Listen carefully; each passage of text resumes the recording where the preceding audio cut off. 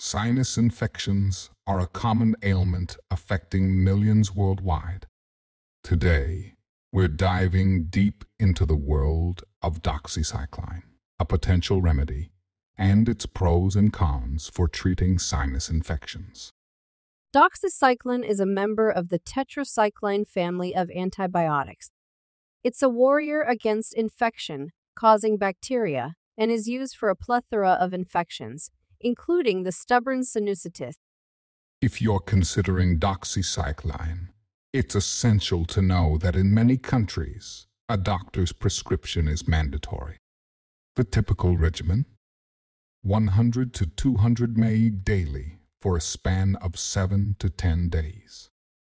Remember, consistency is key. Always complete the full course. Sinus infections can be tricky.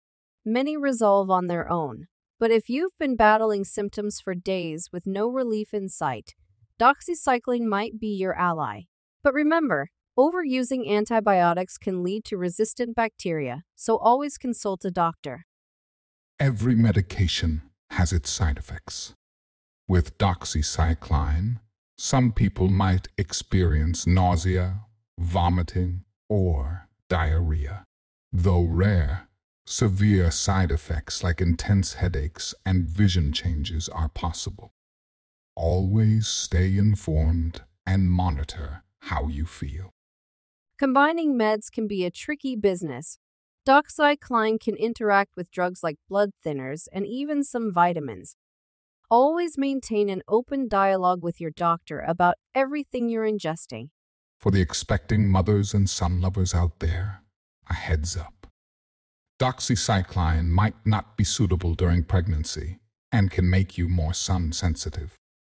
And if you're a dairy aficionado, time your intake right to ensure the medication works effectively. So why consider doxycycline? It's versatile, treating a range of infections from skin to lungs. It's potent even against formidable foes like MRSA.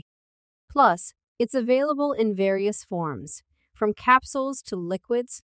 But it's not all sunshine. There have been price hikes, potential risks to unborn children, and interactions that can decrease its effectiveness. And for those with liver conditions, caution is advised.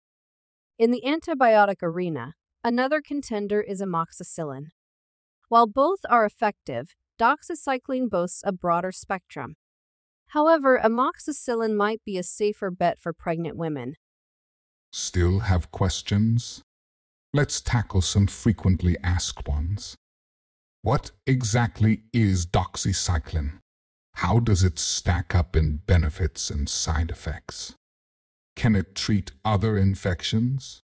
We've got all these answers and more. In the world of sinus infections, knowledge is power. Whether doxycycline is right for you is a decision best made with a healthcare provider. Stay informed, stay healthy, and if you found this video insightful, give us a thumbs up and subscribe for more health deep dives.